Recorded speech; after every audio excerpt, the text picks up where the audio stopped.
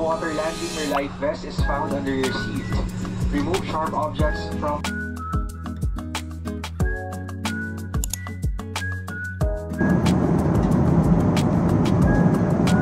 One hour later.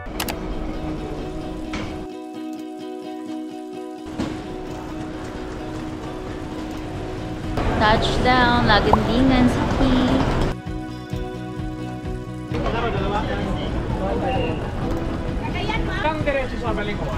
Meron po, 𝘗𝙃𝙄𝙃𝙄𝙊𝙈. Magkano nga kayo para makasipya? Nandiyan na ka ng Agora. Okay, sige. Thank you. Hey guys, so from the airport, magpapan kami papuntang Agora Terminal. So that's 200 pesos each.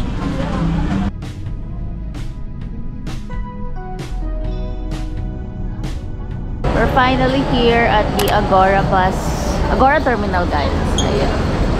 Before taking a bus to 𝘃𝙃 Port, we decided to have our lunch here at Mr. 8 Fast Food, which is a local eatery here in CDO.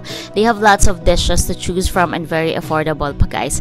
I ordered their Monggo, Bicol Express, and a cup of rice for only 120 pesos. Gutom yarn. Then we grabbed some donuts from a local donut shop, Mr. Poppers, for our trip later. So yeah, make sure to try them out. So upon entering the bus terminal itself, you need to pay a terminal fee of 5 pesos each. Then you need to take a bus going to Butuan and ask the driver to drop you at 𝘃𝙃 Port.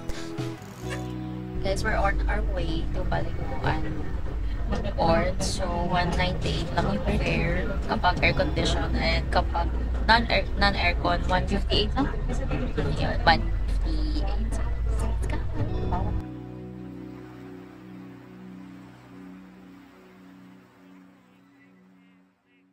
Many hours later. Guys, update. So it's already 2:25. Nandito na kami sa may 𝘃𝙃. Ayan, very late na. So konting lakad na lang. Tapos pupunta na kami sa may port. Oh, it's raining.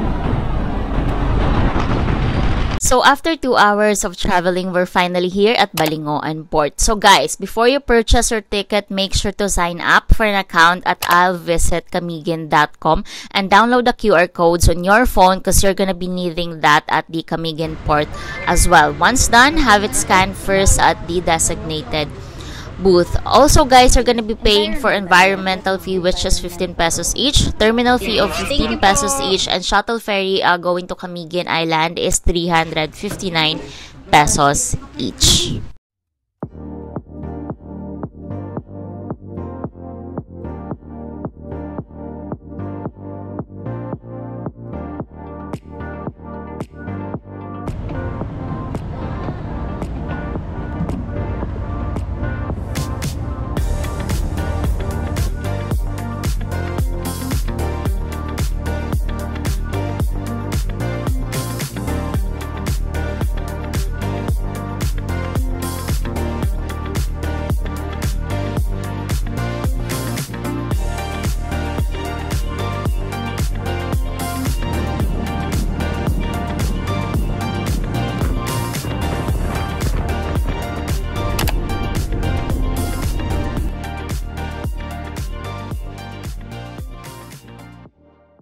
Guys, we're finally here at Benoni Port. So, yun. Yung QR code na ginawa nyo kanina, make sure na may nakasave yung screenshot. Kasi kakailanganin nyo siya dito. May QR scanner din dito sa pagpasok nyo sa Camiguin. So, yun. Nandito na kami sa my road, guys, sa labas ng port. So, mag-aantay kami ng jeep papuntang Mambahaw. Then, another jeep na naman papuntang SJ Papua. So, good luck sa amin, guys. Since it was already late and there were no jeeps around anymore, we decided to join the 3 tourists in a private motorella and asked the driver to drop us at Barangay Agoho, where our accommodation is located. Benj and I only paid 150 pesos each for the ride.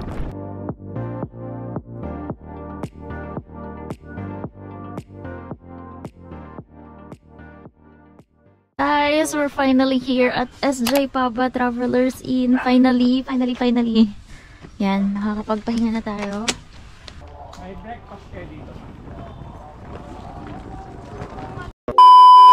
Hello mga karor! This is your girl Luisa and welcome back to my YouTube channel. And yes guys, welcome to my first travel vlog for this year. And yes guys, we are here in Camiguin Island. So, yun, this is my first time dito sa Camiguin Island. And after ng Camiguin guys, magbubukid nun na rin kami. So, stay tuned din kayo sa vlog for that one. So, yun. So, ito na yung details kung paano pumunta dito. If in case bet nyo rin pumunta ng Camiguin Island. So, let's start with your flight guys. If you're also coming to Manila, you need to book a flight going to Cagayan de Oro. So, that's the cheapest one na. Pero actually, hindi nga ganun ka-cheap kasi nag-book lang kami around January lang din. And January din yung flight namin papunta dito. So, it's kind of mahal. Pero, it would be cheaper if meron kayong pass. I-display ko na lang dito kung magkano binayaran ko for this flight. You also have the option guys na mag-direct flight to Camiguin. Kaso nga lang, super mahal na niya. Kasi siguro baka maliit lang yung aircraft na papunta dito sa Camiguin. And yun, if you want cheaper, mas better na lang yung Cagayan de Oro. And yeah, dito pala kami nag-stay sa may 𝘧𝗿𝗃𝗃 Travelers Inn. So, mura lang siya guys. For 2 nights, nakuha namin siya ng 1,780. So, that would be 890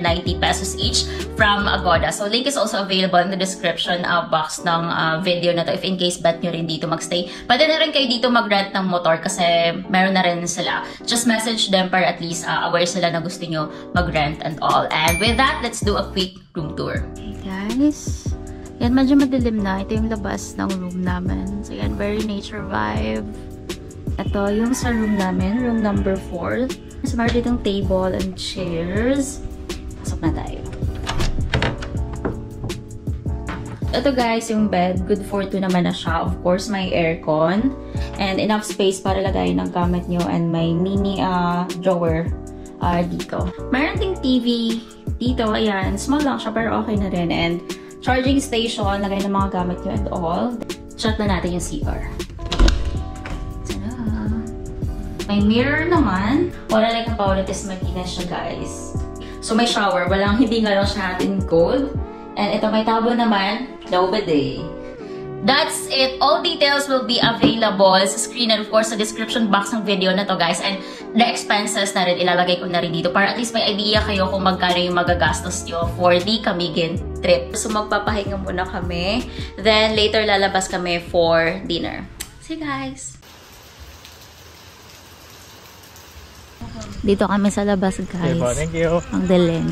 Hahanap kami ng makakainan.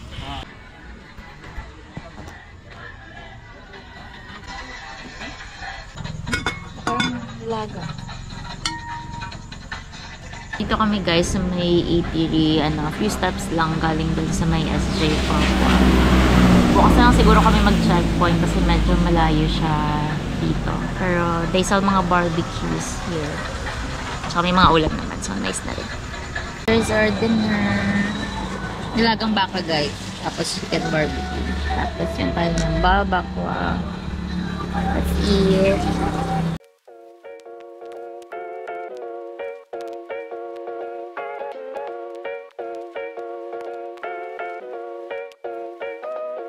Also guys, here at 𝘧𝗿𝗃𝗃, they have a common area where you can cook for free. And of course, they have a free drinking water as well. So, may place din sila na pwede nyong tambayan. Good morning guys. So, 3:20 AM na. So, mag-breakfast muna.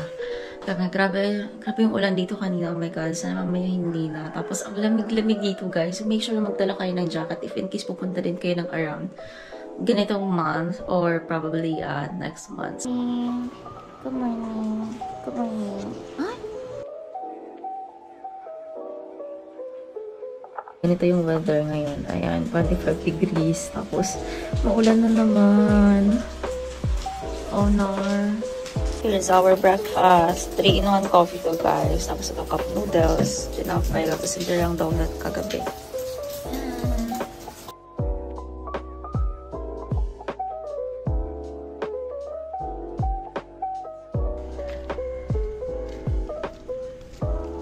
Guys, grabe yung ulan. Oh my God. Yan o.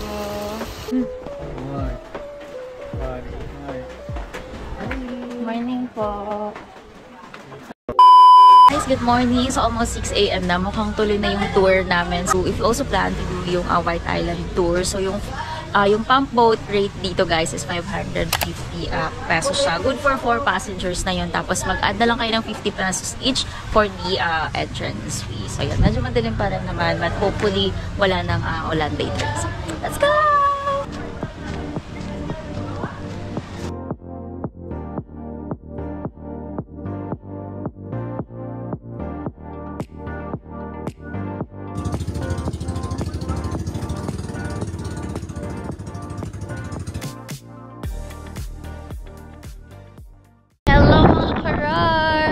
Yes, we're finally here in White Island. So yun guys.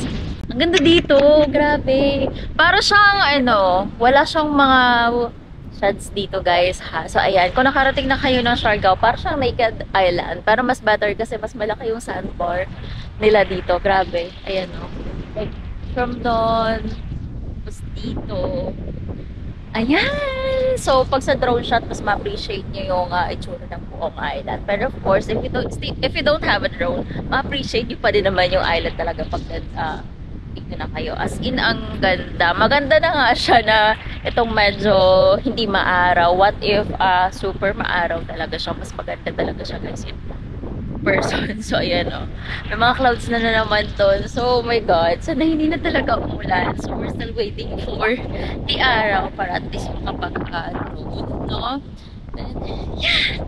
Siguro, for now, we'll just enjoy the place. And guys, wala palang mga nagbebenta dito. So, if in case magtatagal kayo dito, make sure to bring your own baon, no? Or snacks. Meron namang bilihan doon sa may jump-off area. And, yeah. 3 hours ata kayo pwede magstay dito. So, if in case gusto niyo na bumalik doon sa may jump-off area, tawagan or text nyo na lang yung number na binigay nila sa'yo. Kasi may signal naman dito, guys. May phone signal naman dito sa White Island. So, guys, let's go!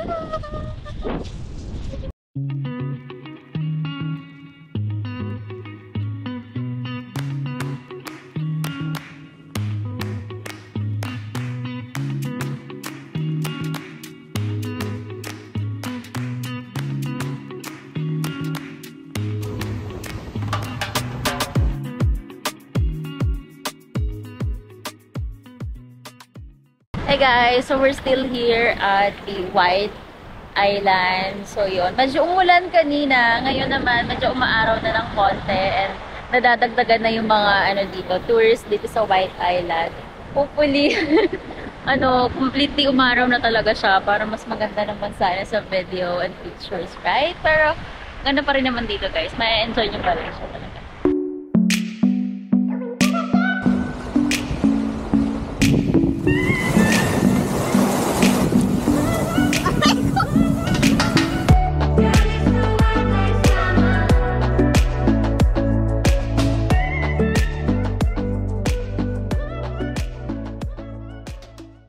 Papasundo na kami sa boat namin. Kaya namin tayo yung gawin.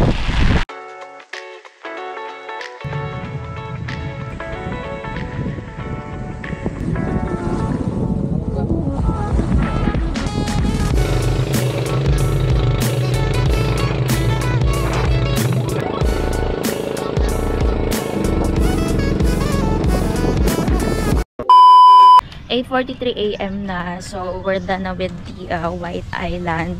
So, naglalakad na kami. Pupunta kami sa may checkpoint. So, parang kainan siya dito. Famous one. Then, so, dun kami, dun kami breakfast muna. Tapos, let's see kung saan na kami pupunta after. Ito guys, yung checkpoint. Kaso, they're still closed. Mamaya pa ata yung open na last. Nandito kami ulit guys sa may Abang Eatery. So, dito na kami magbe-breakfast. So, nandun lang banda dun sa unahan yung kung saan kami nagsistay. So, ayan siya. So, natin yung food.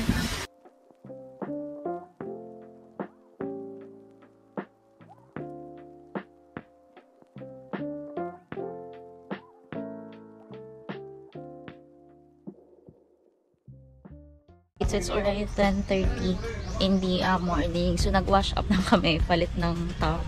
Tapos, magtutour kami today.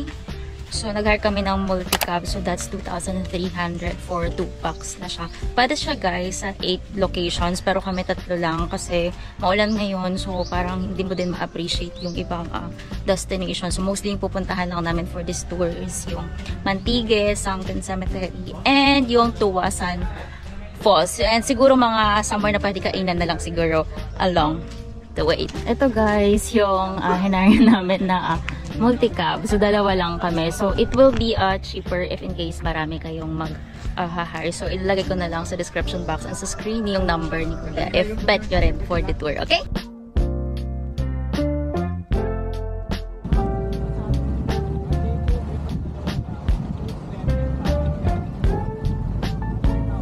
A few moments later. Our first destination for today is the Sunken Cemetery. So, mag-logbook muna kami dito sa may tourist center nila. Sa tapat lang siya mismo.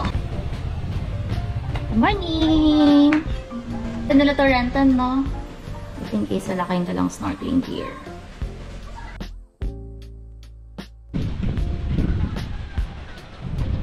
Yan. Tapos pagpasok nyo dito, mayroon ditong souvenir shops. Morning! Morning po! Dami sila dito ng souvenirs. Hi! Yan! There's the Sunken Cemetery, guys. Gusto nyo guys mag-swimming or tumawid papunta doon mismo. Pwede kayo mag-rent ng boat. So that's 150 pesos. Good for 2 packs na siya. And balikan na rin. So, ihatid nila kayo papunta doon. Then, pabalik din. I-guide din nila kayo pabalik dito sa may shoreline. Alright? Tingnan muna namin sa baba before kami mag-decide if tatawid kami papunta doon. Ata guys, yung 𝗃𝙄𝙄 na movie ba yun before? 𝗃𝙄𝙄 ata yun if I'm not mistaken.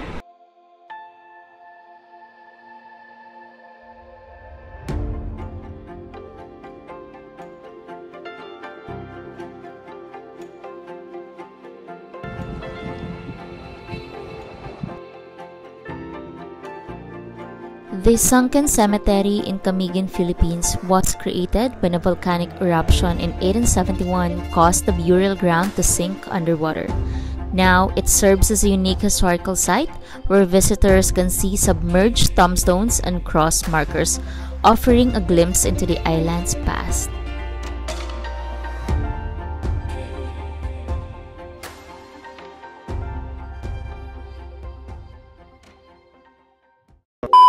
We're done here sa Sunken Cemetery. Hindi na kami nag-snorkeling kasi grabe yung lamig tsaka ang lakas ng current kasi. So may pupuntahan pa kami after. Siguro mag-swimming na lang kami sa may Mantigue Island later. So, let's go!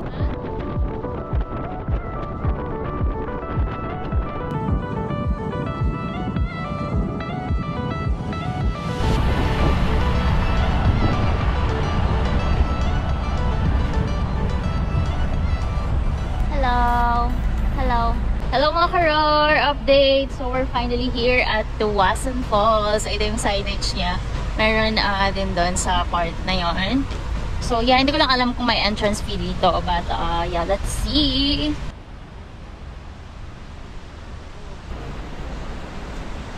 Okay guys, kailangan din dito yung Clean Camiguin na QR code. So make sure na nakasave siya sa phone nyo. And they have entrance fee of 75 pesos each. Yeah. Ito na, we're here at 𝗃𝗃 Falls. Ayan siya, oh.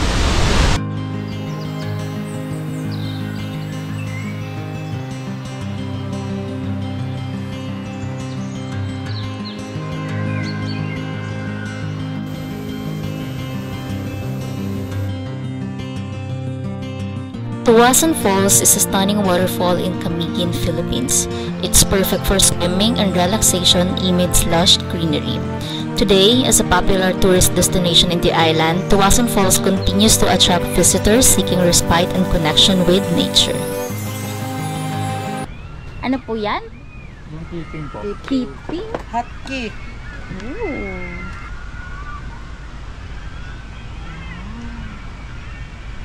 Tipping guys, 10 pesos lang.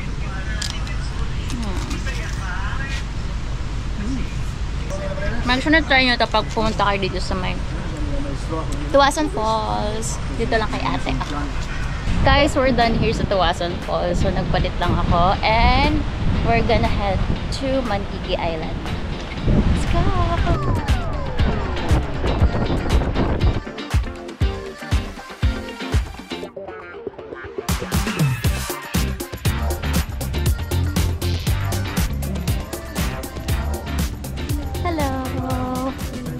Good afternoon.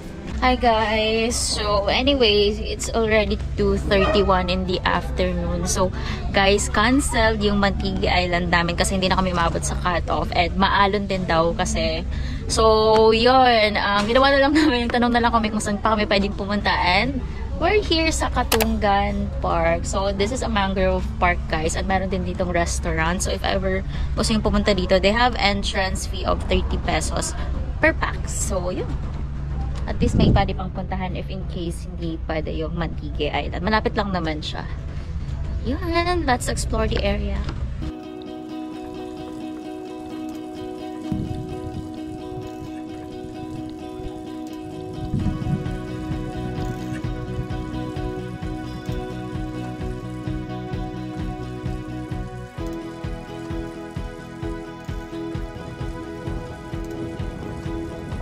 Ganda dito guys mag-pictorial pala and video.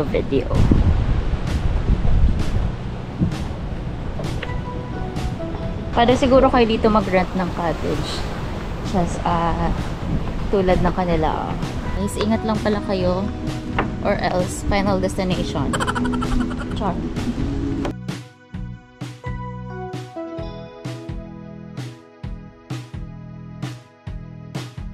Guys, yung late lunch namin dito sa may Katungan Park. So, 4C6 siya. And this is worth 300 pesos. Tapos yung rice, 20 pesos each. So, let's eat, guys.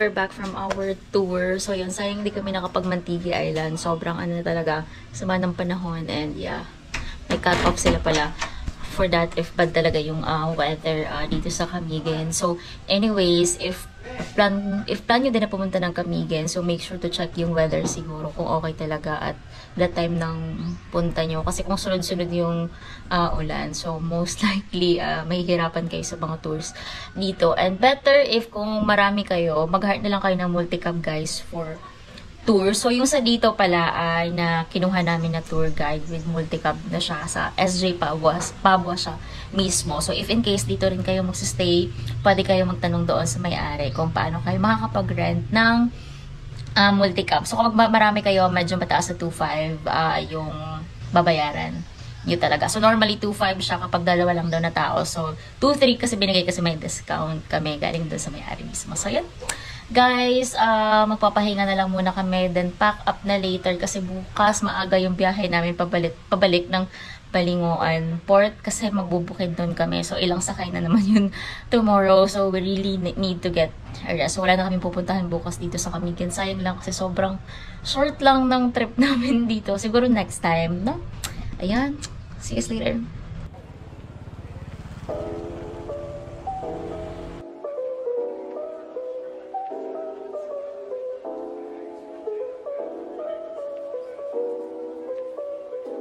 So, it's already 7:23 in the evening. So, nandito kami sa labas para mag-dinner. Nandito kami sa may La Isla Cocina. Tapos, parang tie-up din sila with Paradiso Resort. So, along the way lang siya. Malapit na siya sa SJ Papua. If you want mga Italian food or Mexican food, pwede kayo dito kumain. Here's our dinner. This is spaghetti 𝗃𝗏𝗃𝗃. Then, yung pizza! Ang dami! Let's eat!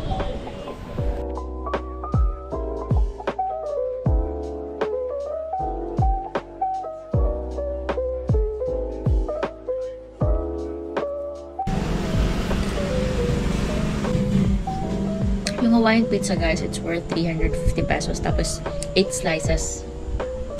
8 ba? 12? Ganun. Sobrang laki na niya. Ang dami kaya. Tapos 𝘃𝗏𝗃𝗃𝗃. nag-order kami around 290 ata siya. Super sulit. Good morning. So, this is our last couple of hours dito sa Camiguin. So, right now, it's 7 a.m. and nakapag-check out na kami dito sa may SJ, Papua. By the way, we had a great stay. Okay yung place nila dito, guys. Very nature vibe. Tapos, may common area pa where you can cook and probably use their utensils and all. Aga kami mag-check out kasi kailangan na namin bumiyahe pabalik ng Cagayan de Oro. And babiyahe kami papuntang Bukidnon afterwards. So, yeah, ngayon mag-aabang kami ng motorela sa labas, tapos sakay ulit papuntang Benoni Port. So, update ko na lang kayo guys kung paano and how much it would be, okay?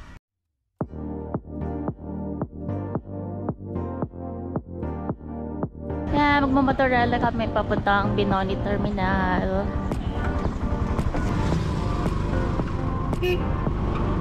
We're currently here at Benoni Terminal na. So, CR lang kami. And then, ito yung sasakyan namin papuntang Benoni Port. At ito pa our tickets.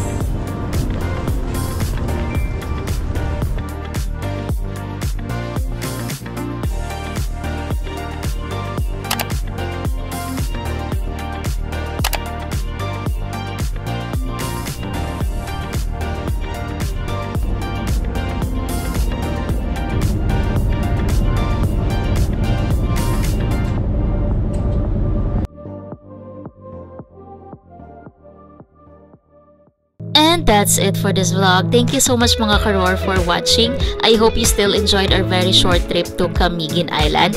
And yeah, please don't forget to like, share, and comment on this video if you have questions. And of course, subscribe to my YouTube channel if you haven't already. I'll see you guys on my Bukidnon vlog. Bye! Cause baby, in your absence, life is boring. So I'll never leave.